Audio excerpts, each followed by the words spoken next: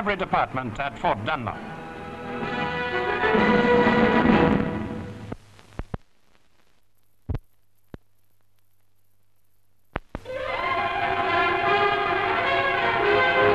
Glasgow Academy very nearly broke up completely the day after pupils had left for the Christmas holidays.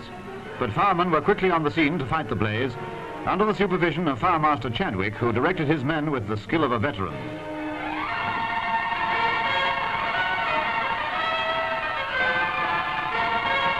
The fire spread rapidly throughout the upper stories. Heavy smoke and choking fumes were only overcome by breathing apparatus, which allowed the firemen to take their hoses right to the center of the inferno.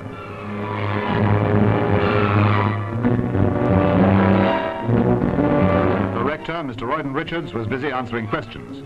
Luckily, the fire was soon under control, but we can guess what the children thought about that.